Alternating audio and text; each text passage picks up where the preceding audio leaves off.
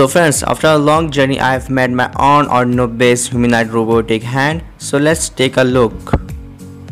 So friends, it's my arduino based humanoid robotic hand, and I made this with a hard cardboard using some servo motors to control the fingers by using Arduino Uno and C Survive Bluetooth module. So let's check how it works.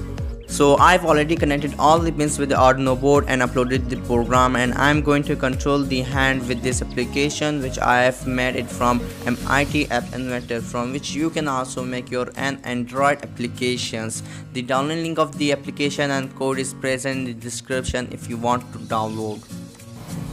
So there are 6 slides, from which every slide controls a finger by sliding right or left, but the last slide is used for moving the complete thumb like this. So let's see how my robotic hand works.